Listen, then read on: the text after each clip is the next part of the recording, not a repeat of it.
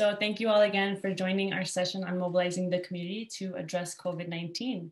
I'm really excited to get started. The presenters today are myself. My name is Priscilla Bolander, and I'm a program manager on the Community Health Innovation Strategy here at Sinai Urban Health Institute, and I'll be joined by my colleague. I'm Kim J. I'm the Senior CHW Consultant and Trainer with Sinai Urban Health Institute and one of the lead trainers under our training arm, CROWD. Thanks, Kim. So on the agenda for today, we're going to be looking at the background and the rationale for the Contact Tracing Core project before diving into what it actually took to create this massive public health workforce. We're going to end today's session looking at what's being done to prepare contact tracers for future employment opportunities, whether that be in public health or in other occupational areas. So COVID-19 has been felt all over the world. Heartbreak has been felt all over the world, but I think in Chicago in particular, that effect of COVID-19 has been strikingly uneven. This data is from the Chicago Department of Public Health, and it was taken only 4 months after the pandemic caused the entire city to shut down. You can see that the rate of infection for communities of color compared to white populations, it's just extremely disproportional. And so we know that Black and Brown communities have felt COVID-19 the strongest. And while this might not necessarily come as a surprise, I know I was not surprised by this data. I think it just shines a light on the longstanding racial inequities in health and economic outcomes that we see over and over again, particularly in Chicago. These longstanding inequities are really the origin and the foundation for Sinai Urban Health Institute's work. It's what fuels us to strive towards our vision for all communities to thrive in health.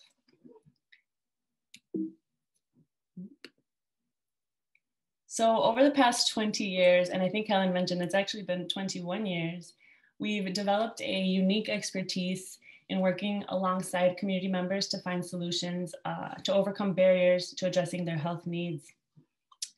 We really value the power of community health workers, and we know that community health workers, since they're from the community, we pull them from the community and they serve the community directly. And that grassroots approach is really, really necessary to actually create connection with community members and to build trust, to earn respect, and to communicate effectively for healthy behavior change.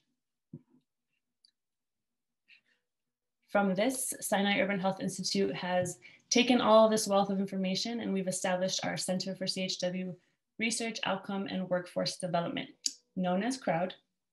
And at CROWD, this is a beautiful picture of Fatima, one of our training managers, doing one of the trainings that we offer at CROWD. And so CROWD really offers a lot of support on hiring and training and supervising community health workers. We also give input on how to integrate community health workers into health systems, as well as how to evaluate a community health worker program. So because of our long-standing history in community health training and community health work, Sinai Urban Health Institute was selected as one of the partner organizations to contribute to the Chicago COVID-19 Contact Tracing Core. And in July, the Chicago Cook Workforce Partnership, you can see the small logo on the bottom left of the screen. They received a grant from the Chicago Department of Public Health to lead an effort on preventing and mitigating the spread of COVID-19. And I think this project is extremely unique in that it takes on a community-based approach. They are pulling members from the community to serve the community, which is a recurring theme in our work at SUHI.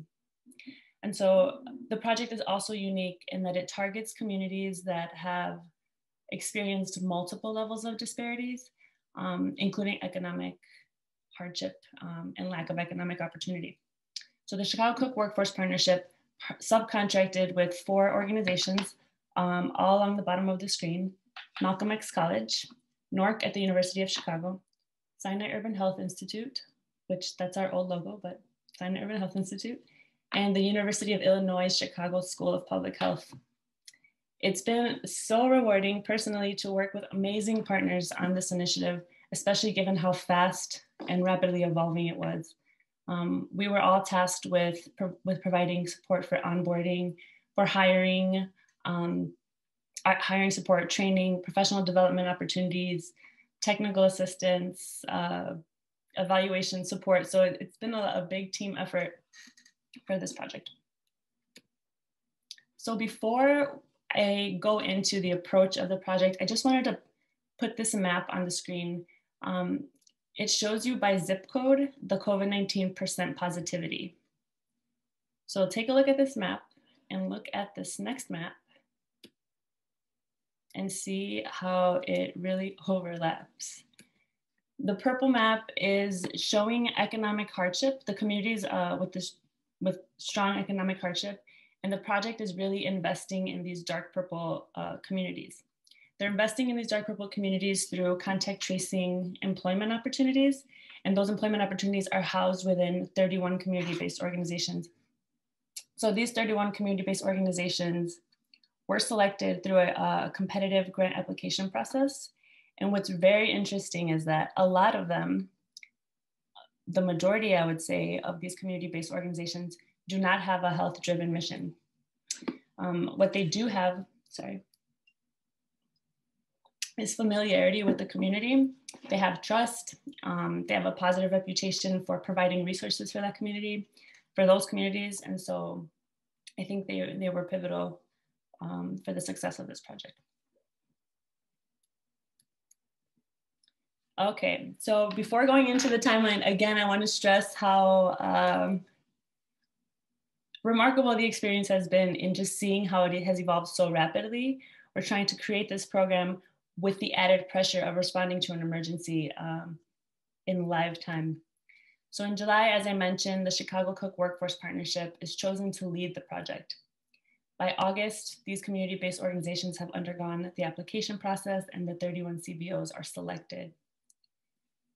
September comes 1 month later, and we're already selecting people from the community who have historically encountered barriers to employment, and we're hiring them as contact tracers, contact tracing supervisors, and so they're working in capacities that they've never worked in before.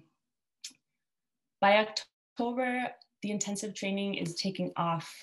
Contact tracers and contact tracing supervisors have to do a 12-hour online training offered by Malcolm X College. Once they've completed that training, they're able to take our SUHI booster sessions, which Kim will go into a little bit later. The booster session training, they also had training on Salesforce, which is the platform that the contact tracers use to actually record and make outbound calls to communities all over the city. We also had a lot of role play support from the Chicago Department of Public Health. And so it was an intense moment for our training team to be training 600 contact tracers. So I think in October, this is also where we start seeing some implementation challenges. As expected, the project, it really caused us to have to pivot constantly as the needs are demanding it from us. And so we saw some implementation challenges. And as an example, I can say digital literacy for a lot of contact tracers wasn't at the level that it needed to be. A lot of supervisors who were hired didn't feel confident in supervising contact tracers, especially in this virtual environment. And so the partners worked collectively to address the needs as they came. For example, at Malcolm X College, provided kind of a last minute, not last minute, but I don't think it was planned for initially, training for supervisors to be able to assess their contact tracers and provide support. So by December, I think the contact tracing core, we really found our groove. We found a nice rhythm. People were feeling confident. They were using the Salesforce platform. Our training team at SUHI initiated our communities of practice, which are monthly skills building workshops. We also initiated our office hours, which were weekly problem solving support sessions, and Kim will go into that a little bit later as well. But two things that we actually didn't anticipate that posed a challenge and also caused partners to have to pivot our efforts yet once again, is that the call volume for the contact tracers was much lower than anticipated, especially for a workforce this size. So call volume was lower than expected. Another thing is that around December, you guys probably remember, the media is starting to flood news with information on vaccines. And with real news comes fake news. And so we start recognizing all the myths. I'm going to become sterile. You're going to inject a microchip. And so the myths were kind of entertaining from a public health standpoint, but they were just all over the place. And so our amazing partners at UIC decided to do a survey amongst contact tracers, given that they are representative of their community, to see how much vaccine hesitancy there was within our core. This is an example of one of those questions. How likely are you to receive the COVID-19 vaccine when it is made available to you? Now, if you can see, even through all of this training that the contact tracers have undergone, still about 1/3 of the contact tracers are either neutral, shown in gray, or unlikely, yellow and dark blue, to receive the vaccine. And so another question, what would convince people in your neighborhood to get vaccinated? We see that primarily safety communication through trusted messengers is what's really needed to address vaccine hesitancy in our communities. So I'm going to return to my timeline and I'm going to tell you how we address this hesitancy. But first, I kind of want to back up a little bit and give an opportunity for my colleague, Kim, to give some more detail on the training that was involved for the contact tracing core. Thank you so much, Priscilla, for giving this background. And I wanted to talk to you about how, as a facilitator, a part of our team, we were able to address getting our contact tracers acclimated to their roles. Now, Priscilla had already said that in December, we sort of got our groove. People sort of knew what they were doing, but things changed. It was a continuous moving target. So we had to make sure that the contact tracers that were hired with the minimal background of public health or how to address these health concerns had the surround support they needed to do the job at hand. These community members were commissioned to do a job that they had very little knowledge about, but we wanted to give them, again, the support that they needed to operate in this role effectively. So as we onboarded them, we noticed that most of the hires that were employed through the contact tracing effort were from the Black and Brown communities, African American and Hispanic communities. We saw that over 2/3 of those hires were made up of those contact tracers. And some of the backgrounds of the people that were hired were extremely diverse. Some of these were veterans. Some had been previously incarcerated. Some had absolutely no experience at all. And some had, as much as a high school diploma. But that wasn't the deciding factor about determining who could do it and who could not do it, because the people that had already expressed a passion. They had already expressed a desire to make some changes in their community. So we were charged with getting them ready, sort of to dispel their own myths, to address their concerns, so that then in turn, they could take the truth message of what was happening in the medical community to the community members in a way that they could understand, that they can relate to, and that they will be willing to at least pose a conversation so they can make some clear choices. What this initiative was really designed to do was intentional. It was to address the economic lack in these communities, as well as provide a pathway to future work in the public health arena. So what we knew we had to do was to expand the knowledge. So we wanted to introduce the contact tracers to the world of community health, which is really an umbrella term. But the characteristics or the qualifications that make a person a community health worker were already outlined. They have to come from the communities that they serve. They provide relatable health information in a manner that community members could understand. They were trusted members of the community, and they could identify identify some of the challenges and sort of bridge those gaps in a way that community members could believe in and could rely on.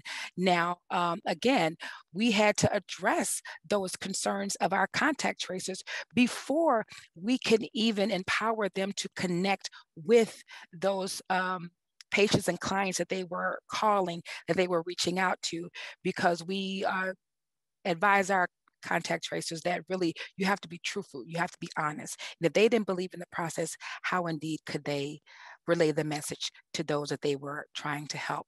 So having those community members come in with the initial qualifications, we were able to layer on the support that they needed. And we did that in a few ways.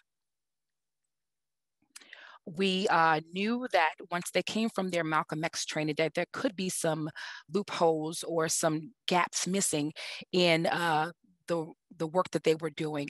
So the booster sessions were designed to fill those gaps, also to provide role plays and a deeper understanding of practical knowledge of what their role would entail.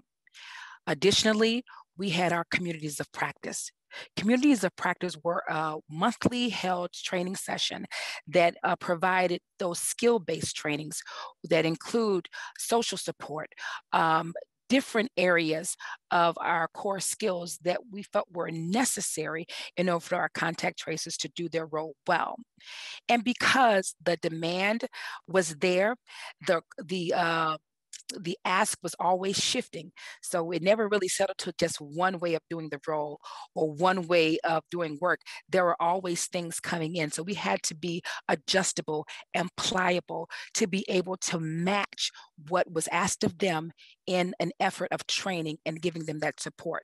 So we added in the office hours. And within the office hours, it was an opportunity and a time for those contact tracers to get a deeper dive into what was happening and also to create some relationships that will help them facilitate a better working knowledge of the tasks that were ahead of them. So when we talk about the communities of practice, you see these highlighted training modules that we offered: stress management, motivational interviewing, introduction to community health, and culture humility. We felt these were necessary in the beginning because the role was so demanding. And for somebody who had never done this work before, they needed the framework, they needed the outline. So providing that social support, that work-life balance, addressing readiness for change, things of that nature were pivotal in getting them acclimated. And one of the things we wanted to make them aware of was even how to be culturally competent within your approach. Although the initial idea was that, coming from the community, you would work directly with the community that you came from, that had to change. However, the qualities that they had to connect, because they understood the challenges overall, made them a great fit. So we wanted to fine tune their approach so they can do well in their roles. And you're always checking into your contact tracers to making sure they're okay. And some of the feedback we got from these different training opportunities was that it was a great opportunity for personal growth. The facilitators were excellent, and that the training was exciting, was never boring. And that was key to us, because if you're not able to receive the information in a way that you could really digest, it was really not even worth being together. And these training sessions contain over 200 people at a time. So we had to make sure we made it impactful, and we made it specific to the needs that they were experiencing, what they were going through. So as we said earlier, that the needs were ever changing and ever moving. And we knew we needed to be able to be a support system, a wraparound support system for the contact tracers. So the office hours were born. And in this area, it was a safe space for the contact tracers to come to. And they could talk about whatever they wanted to do that was facing them in their role, if it was personal or if it was professional. It was also a time for people to build those social networks that was kind of difficult in this virtual arena. I mean, how do you really embrace and show somebody you care in this virtual time that we're living in? But we were able to do that by having this space available every week and allowing the contact tracers to come with their challenges, work through them together, and also provide that personal support. And we found it to be very powerful and really the place where most of them gained the most support for the work that they were doing in contact tracing itself. So we talked about the skill sets that we layered on within those communities of practice, and we were able to see that in real time through actions that happened whilst the contact tracers were employed. One of the managers lifted up in one of our office hours that they experienced a death on their team. But they knew from some of the trainings that they had received that they had to approach one of their colleagues a different way with this information. They knew that if they had received this information in a way that was not strategic or deliberate, what they received regarding that death would have been devastating. And if you can see and read this comment, it is confirmation that having the framework of how to approach difficult conversations and difficult situations is important, and it happens in real life, and they experienced it while doing the work. And we found that what we were able to add was very helpful for them. And now back to our timeline. Thanks, Kim. I don't know, can you guys see me? Yes, we can. Okay, because I see you, Kim. Thank you. So yes, we're coming back to our timeline. And let me just remind you, we left off in December when we had a groove going. Low call volume was an issue for the contact tracing core, as well as the media flooding, just flooding our interwebs with false information around vaccine. So in January, alongside our partners at UIC, the University of Illinois at Chicago School of Public Health, we planned for a vaccine education week. And in this vaccine education week, we invited doctors from UIC and doctors from the Chicago Department of Public Health to participate on a panel. And during this panel, they were basically debunking common misconceptions around the vaccine. And they also provided contact tracers with the space to ask live questions. And so that really kicked off our partners providing multiple webinars and information sessions around vaccine. So one thing that we have not mentioned yet is that at the start of this project, something that's also very unique to this project, contact tracers and contact tracing supervisors were allotted 7 hours a week, if they were full-time, to use work time to do trainings and build some professional skills that they could use in the future. So it could be related to contact tracing and public health, or it could be related to whatever they were considering for the future, whatever they are considering for the future. Since call volume was low and we're providing them with all these learning opportunities around vaccine, a lot of contact tracers took full advantage of those 7 hours and joined multiple discussions. And by February, they really were our trusted messengers. In February, the Chicago Department of Public Health starts their vaccination pods. And this is their attempt to just begin vaccine rollout. And the contact tracers were called upon to help staff these vaccination pods. And so it's the first time that we're seeing how agile the workforce has become. We're seeing that their skills and their experience is directly transferable to other types of community health work. So it's really exciting. In March, the Chicago Cook Workforce Partnership decides to restructure the contact tracing core. And so, next slide. And so it's now referred to, currently we're referring to this as the Chicago COVID-19 Community Response Corps.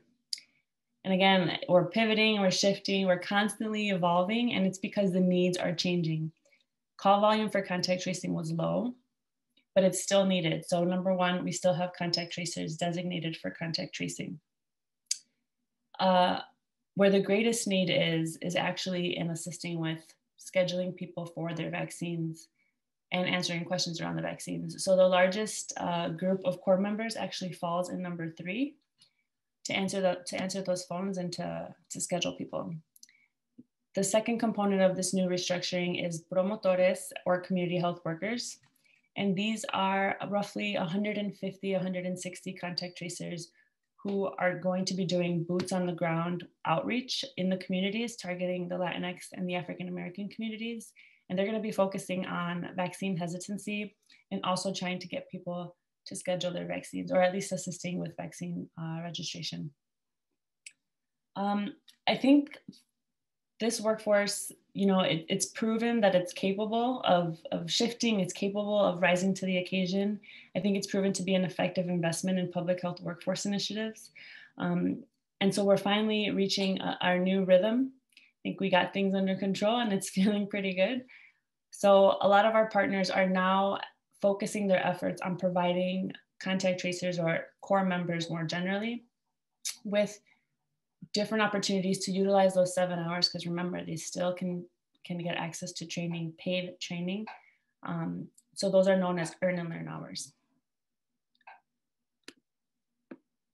The goal of earn and learn is for core members to develop marketable skills and meaningful work experience while increasing awareness of careers that exist and making decisions about career trajectory.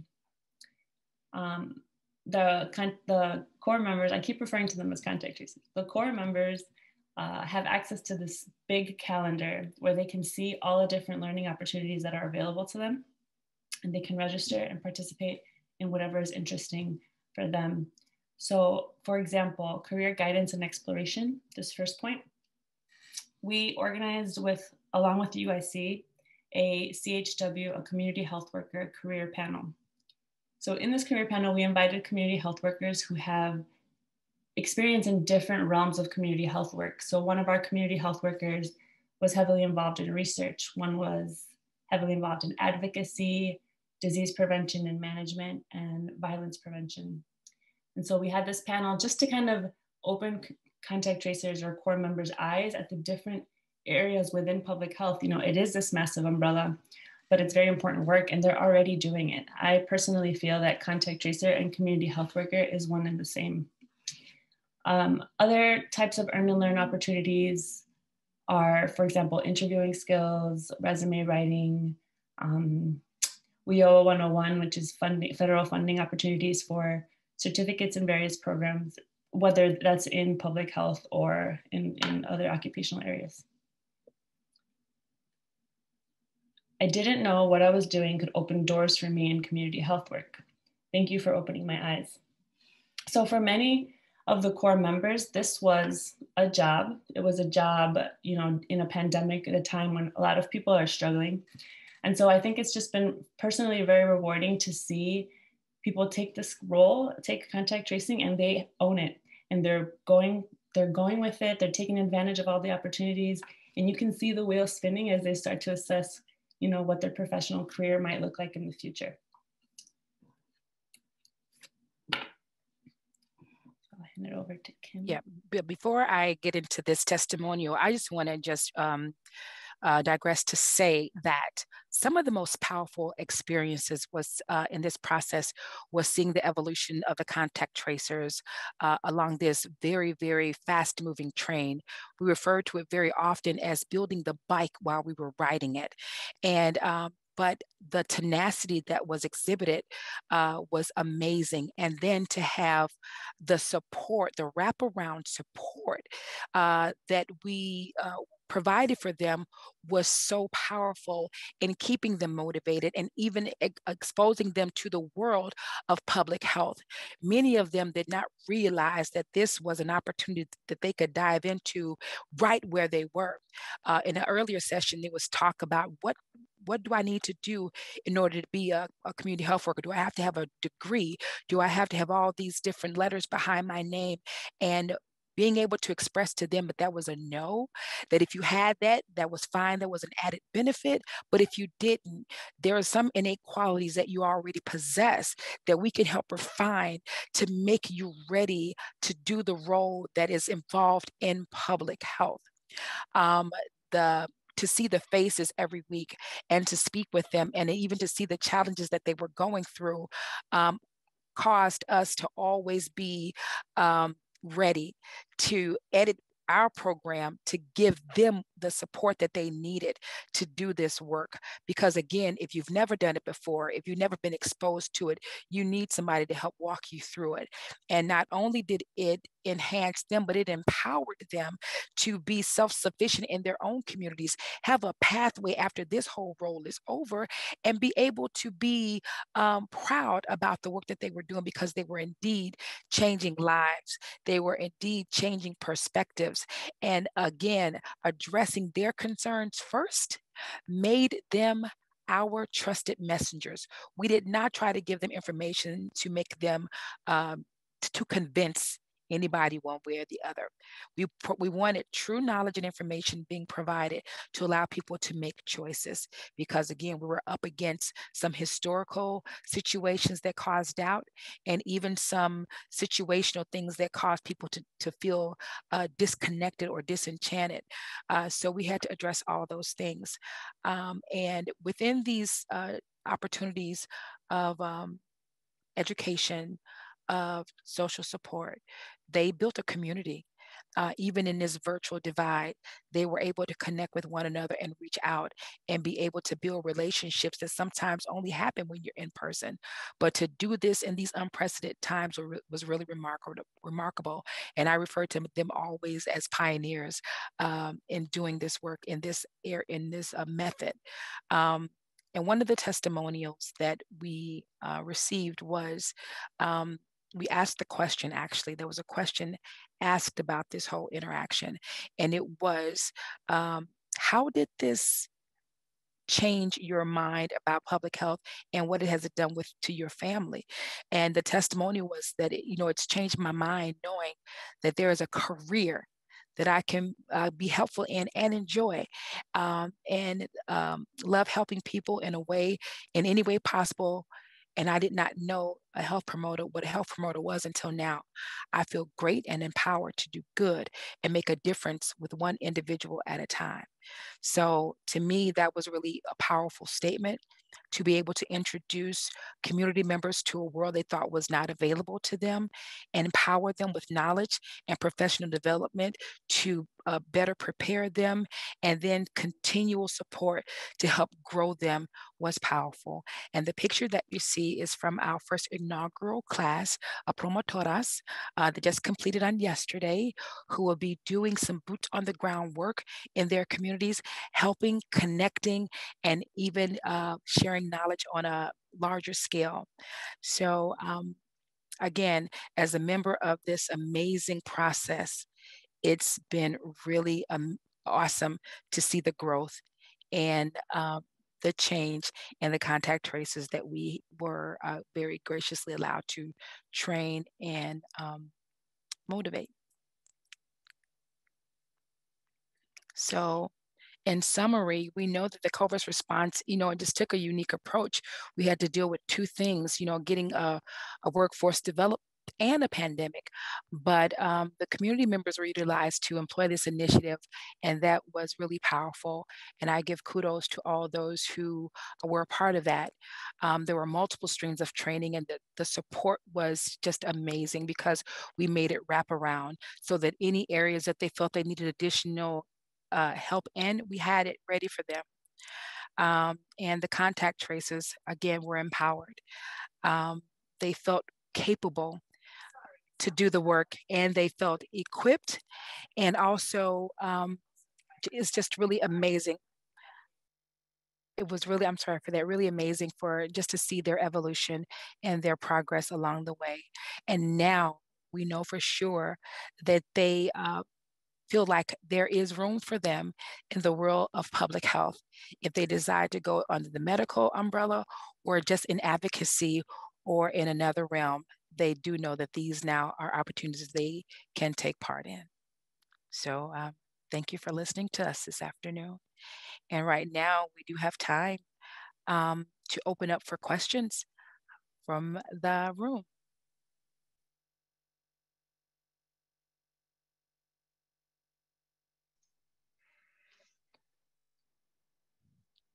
Great, thank you, Kim and Priscilla. What a wonderful presentation.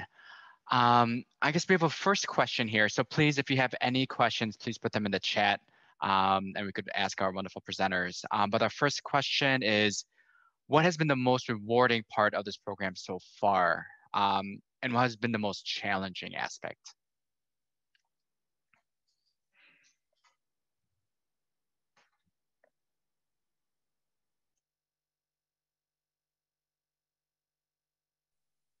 Okay, now I can I know, but unmute.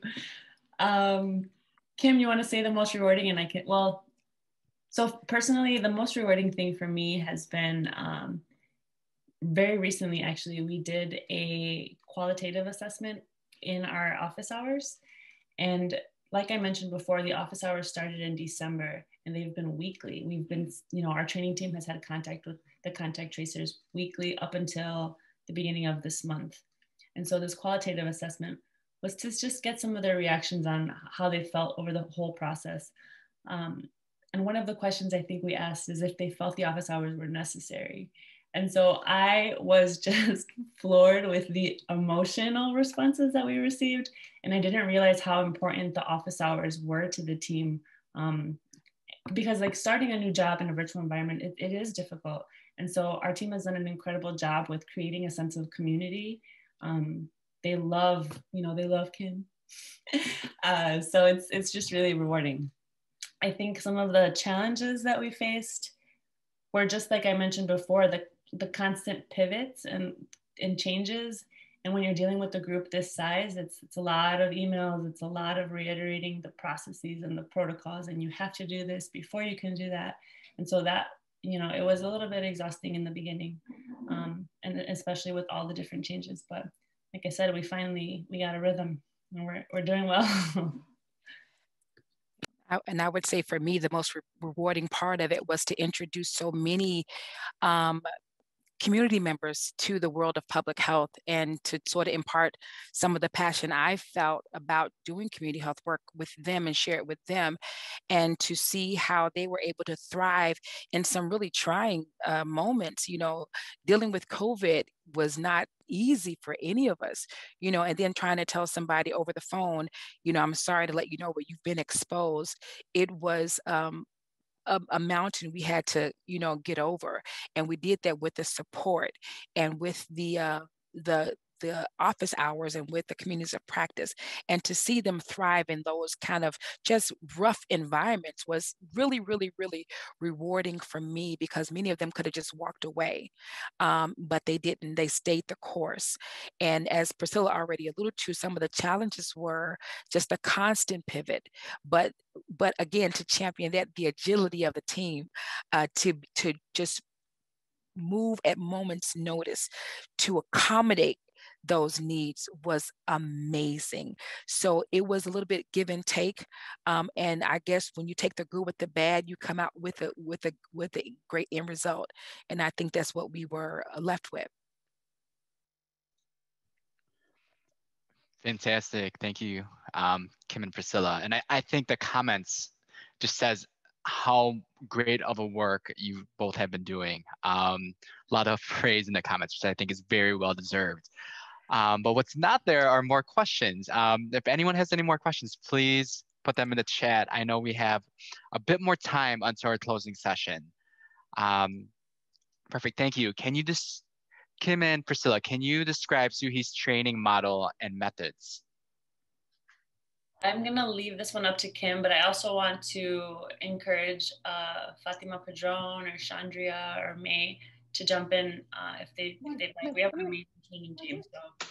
Here, you want to train? So what I wanted to do was really acknowledge the team as a whole, because it was not just Priscilla and I. This was a huge endeavor. And as that are on the call right now, Fatima, who is the interventions manager, she's absolutely amazing, who even during her own challenges has been able to be a champion with rolling out the information and setting things up. Chandria, awesome. May, Jeanette, they were constant, and these were not easy sessions. We had to do a lot of work. And when we talk about the model, the training model is really based on the core skills or C3 requirements or recommendations, which are some foundational skills that CHWs need to be effective in their role. And when it comes down to the CHW model for SUHI, I'll just give you my experience. I think to me, having more of a personal story gives people a better insight on even what even happens in the process of the community health work or journey. When I began my career in community health work, I had no idea what it was, how it was implemented, if I even qualified, because it was on a medical realm, and I just did not have any clue about what that was. And when I came into the job to interview for it and I heard all the things that were required of me, I was like, I don't want to do this.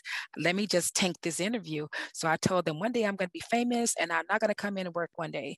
And they went out and they deliberated. They came back and they go, we want to offer you this job. And I'm like, are you serious? Ugh. So I said, well, I guess I'm supposed to do this work. So I got hired, I got trained, I went through the processes of going through my evaluations and my shadowing to get acclimated. And when I got hired in a pinch. My supervisor at the time was Jessica Ramsey, and she was actually doing my role until they hired me. So I got introduced to the clientele from her. And when I went into the home, I was like, whoa, this is a lot to take in. And at that moment in my head, I had decided that, you know what, this is not something that I'm going to do. I'm going to go back to the office. I'm going to resign because I think I'm in way over my head. But when I got into the office, I got a conversation from one of my colleagues, and she told me what I saw was the reason why I was needed. And it readjusted my focus. So when it comes down, it gave me a different passion about making connections and imparting information to those that I served, and not in a way that I seemed like the authority. I was one of them. I just had a little more information to help them manage their health better and their life better. And the biggest thing we had to tackle was not just the illness, but also the social determinants that came along with them, which took some skill sets being introduced to me so that I can do that in a way that will be helpful and impactful. Working in this capacity, I would have never done. But when I had to reinvent my focus of employment, I said that I would not take a job that I did not totally enjoy. I would just make a living doing something else. But as you can see, 9 years later, I'm still here. Still working and still believing in the mission of community health, being from the community, understanding the community's challenges, and being able to relate to them in a way that would give them health. And that's mind, body, and spirit, not just one route. I know I probably didn't answer that whole question, but you got what you got.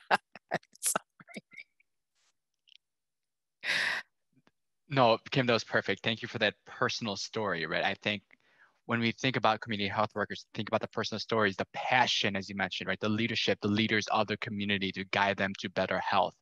That's such an integral part of that story. So thank you for sharing that. So our next question, how do you see the program functioning in the future? That question is kind of tricky because I feel that if we've learned anything about this project, it's been that it can start as one thing and completely change and end as something totally different. So, I think the project will evolve as the needs change and as the needs are demanding us to change. I really can't anticipate. It's my first pandemic. So yeah, I don't know if Kim, you have any ideas? When I think about what could possibly be, because right now everything is a possibility, because we never thought we would be able to do something to this capacity, 600 people onboarded in a time that we were getting adjusted to being remote everything. But what I see with the community members being educated and trained, and these doors being open, that if it's not even something that officially starts for them as like a carved out role, they can take the skill sets that they have right now and be an advocate in their communities, in their churches, in their organizations that they work for. They can just, I mean, they can do whatever their desires are when it comes to community connections. So also with the earn and learn opportunities that are still there, they can even go to school and not worry about how they're going to pay for that. That can be, and then find a path that is great for them. But I think that I see them carrying the message of public health in a way that community members all across the state of Illinois and even further will understand where they sit in this whole scenario and how their independent self-efficacy can help move the needle for decreasing inequities in communities that we live in, we serve in, and that we champion for. I also think that I feel that, you know, the partners that are working on this project, UIC, Malcolm X College, NORC at the University of Chicago, and the Chicago Cook Workforce Partnership, right now we are really ramping up these earn and learn opportunities. So that's going to be the immediate future of the core. We're providing just lots of different education and training opportunities. I also think that across the nation, there's this big push, and in Illinois specifically, there's a big push for community health workers. And so there's going to be a lot of opportunities, I think, for contact tracers to transition into those roles, even though, as I mentioned before, contact tracers are community health workers. So they're already in those roles. Yeah. Yeah, and those qualifications qualify them. those characteristics rather qualify them to be under that umbrella term. And with they alluded to it earlier about the bill. I'm not going to go into detail right now, but the bill that talks about community health work and the importance of having those. Now we have a small little army that can go out and tout the name of community health work so that more and more people are aware of that role. Great, thank you. So our next question is going to be more about evaluating the interaction between community health workers and patients and providers. So the question is, does SUHI use an evaluation for patients or providers to complete once they've had a CHW connection? So within the interventions that I've been a part of at SUHI, they've been mostly asthma, some diabetes. There are not evaluation, but data collection processes that we go through. And we collect this data at every interaction with the patient so we can measure where they were when we met them and then where they ended up when we completed with them. All that data that's been collected then comes back in-house to our own evaluators for them to disseminate, look at the information, and then determine if what we did was effective, if we need to edit it, or if it or even what the outcome of from what we implemented. And you saw that in the circle that was presented earlier, and then give that information back to the community. So to answer that, yes, we do that. We are able to see if what we have offered was valid. And what I do love about SUHI's approach to evaluation is that we don't just go off of what we feel the community wants. We always get the input from the community first before we do it, implement any intervention. And then once we implement the intervention, with the data collection that's collected, we bring it back. We then determine was it the right thing to do, was it appropriate, and then once we found out those findings, we give it back to the community members so they'll understand too and know, because like our late Steve Whitman always said, data is no good if we can't translate it into services or to a community level so people can understand what it's all about. Because a lot of what we got as pushback from communities of color is that it was always a take, but nothing else given back. And I think we have a different approach with how we do that. Great, thank you, Kim. And I think you bring up two very important parts of SUHI's model, right? Is we're always finding ways to better our programs? What can we do better to serve the communities that we serve, right? And I think the other part is giving back. It's important to disseminate what we find back to the communities that we're trying to help, right? Because we're in this together. All right. So our next question is, what specifically will, I believe, SUHI do moving forward with training starting next week? What is expected of the community-based organizations and their team of CHWs? I have a feeling this is referring to the promotoras training. So Sinai, our training team here at SUHI just finished completing a 2-week-long, pretty intensive training for the promotoras and community health worker restructure that I mentioned earlier in the presentation. And basically they were given our CHW core skills module. That's normally a full-time 40-hour session given in 1 week if it's live, and this was given virtually, so it was broken up into 2 weeks. And so this is to provide the promotoras and the community health workers just with those essential skills that they need to do that boots on the ground work. What's unique about this is we are just giving them the skills. Each community-based organization that is starting the Promotora initiative, they have their own work plan. So they have all designed how they will do this outreach, how they will do the boots on the ground work. And so the promotoras have to apply the skills that they've used in very different ways. And I've seen the work plans, but each CBO will be different.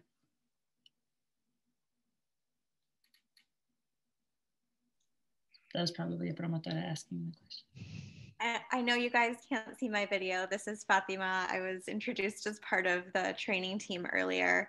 But I just wanted to add in that what Priscilla just stated speaks to something we've heard over and over again today as a part of this conference, in that at SUHI, we really like to make sure that each community is getting what it needs based on the specific needs of those communities. So each CBO knows what their community and their constituents need from them. And that's part of why each CBO kind of gets to decide what the promotores that are housed at their organization are going to work on, and what their specific plan is and what their specific strategy is, because it's tailored to exactly what that community needs.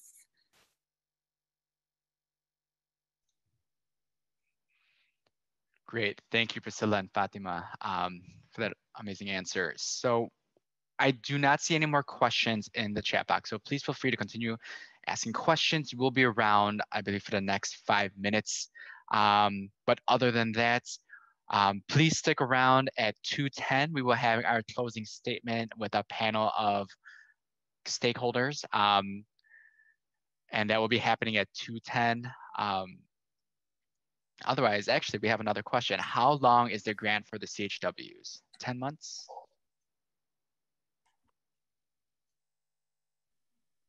So this was I think it was a 2-year grant with one year for sure. And then they have not officially announced an extension for a second year. But I think everybody's been hinting that, you know, it's likely to be extended. We haven't had any formal communication, but I don't want to say anything that's going to get me in trouble. Starting today.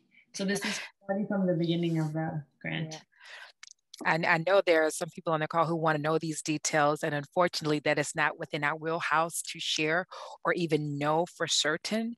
So when it comes down to, you know, the logistics of the granting process and how long that's going to be, that's a question we have to lift up to the partnerships or to the CBOs that you are attached to. So I hope that answers your question. Julie asked me to share this slide just because the next session that starts at 2:10 will be in the same exact room. So if you're here already, you don't have to do anything. Don't have to go anywhere. Mm-hmm. Thank you for sharing that. Yeah. Okay. So yeah, is there a need for bilingual CHWs? Absolutely.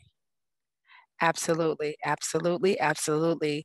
We talked to somebody asked earlier about, is there, do you see it being demand for community health workers, especially in our current climate? And I say yes to that. I say bilingual CHWs are definitely needed because again, when we're connecting with community, we want to make sure we're giving people information and support in the languages that they would need it to be, and we want people to feel comfortable because with the definition, what a community health worker is somebody who comes from the community, who looks like them, who speaks like them, understands the challenges. So being bilingual would be a plus for those communities that would need that additional support in making those connections to other social services.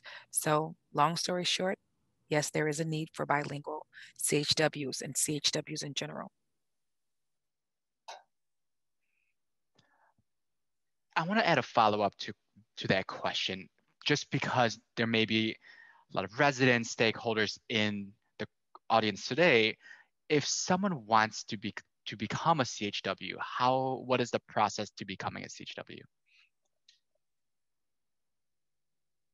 Well, that avenue is kind of it's diverse. Some people can well, one route is definitely through training, and two of our city colleges do offer a CHW program that they can take training and get a certificate and be a CHW by name.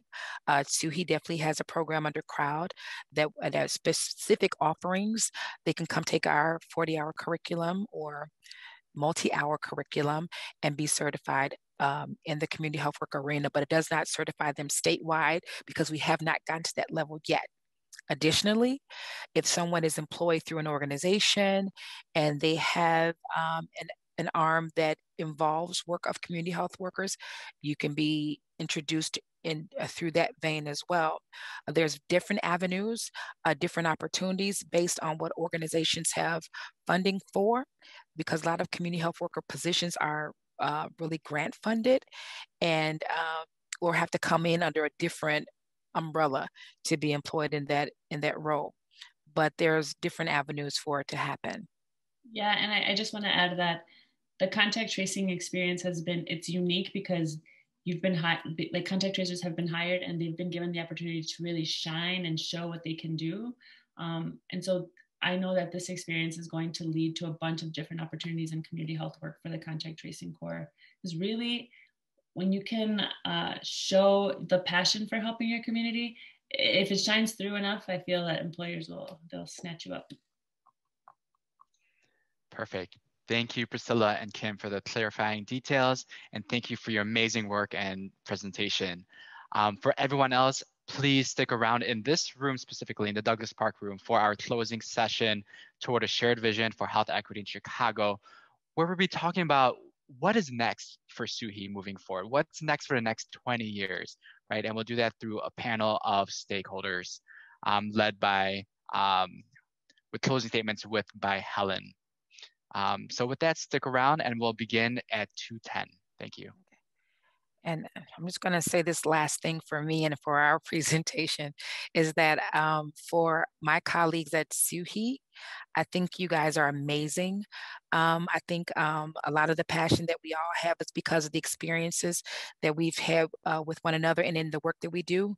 For the training team and SHI strategy, you guys are doubly amazing because I get to work with you most often, and to see your tenacity and strength rise through is just so rewarding.